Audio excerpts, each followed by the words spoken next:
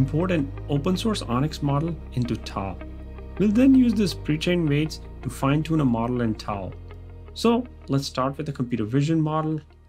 We'll go with classification, and we'll use a ResNet model. So start by downloading a ResNet 18 model. This model is trained on ImageNet dataset, a corpus of million plus images of 1,000 different classes. This makes it great for transfer learning.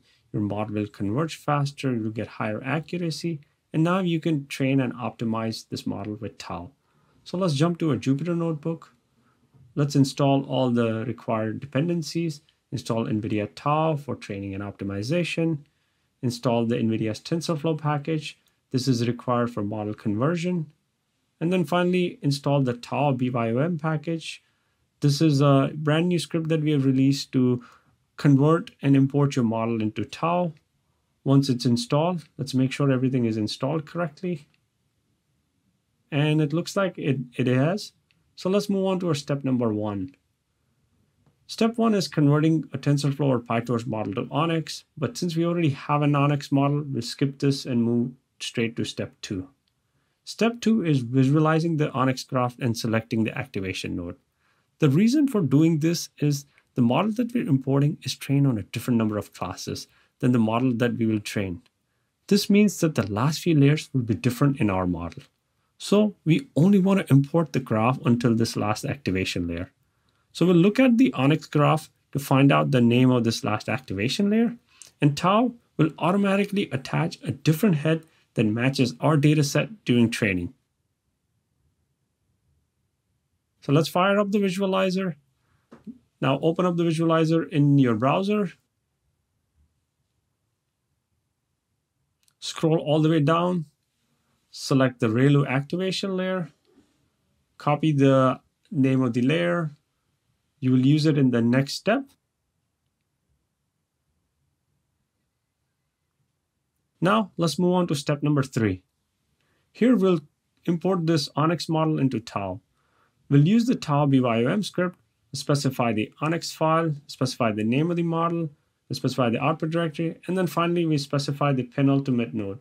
This is the last activation layer that we copied in previous step. Run this. This is fairly quick. Once it completes, it will give you a message if it's successful. And in our case, this model was converted successfully. So let's check the output directory to make sure that this model was converted. And it looks like it is. If it is successful, it'll generate a .tltb file. So what if the model doesn't convert? What happens then? Well, we have several advanced features that allow you to bring custom layers into TAO. So if you see an error message like so-and-so layers are not supported into TAO, you can add custom layer using the -c flag in your TAO BYOM.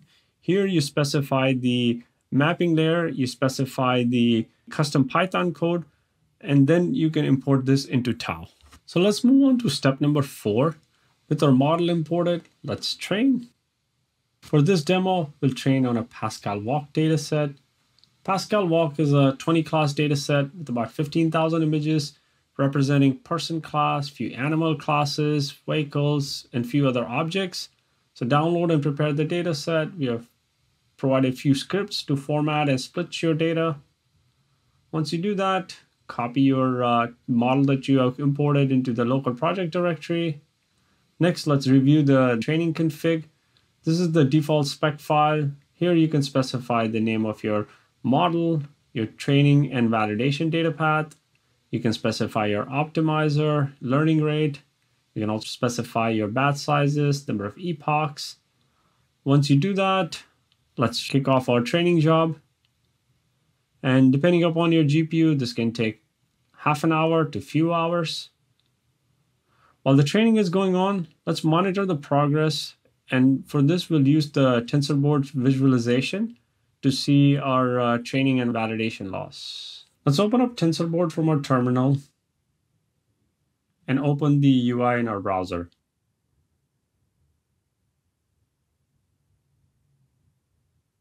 First, let's look at some scalar value.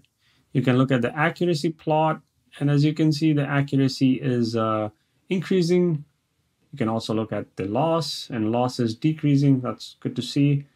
You can also look at validation loss as well. Validation loss can help you see if your model is overfitting.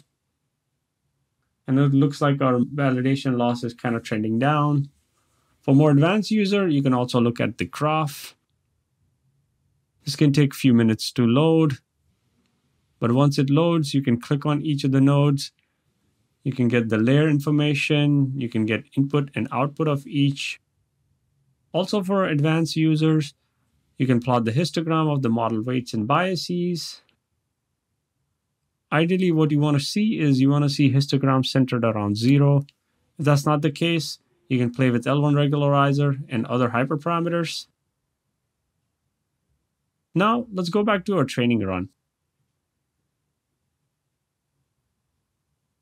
It looks like the run has completed. Let's look at the overall accuracy on our test data set. And this can take a few minutes.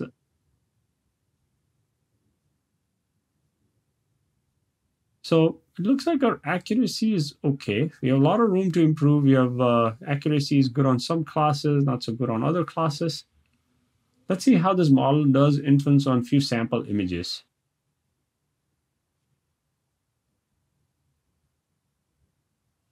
Well, it did reasonably well on all the images. The fourth one, there's a person and a dog in the image, so it predicted as a person. Well, there's room to improve this model. But this is the end of this demo, but you can continue with model pruning and optimization, as well as improving the accuracy.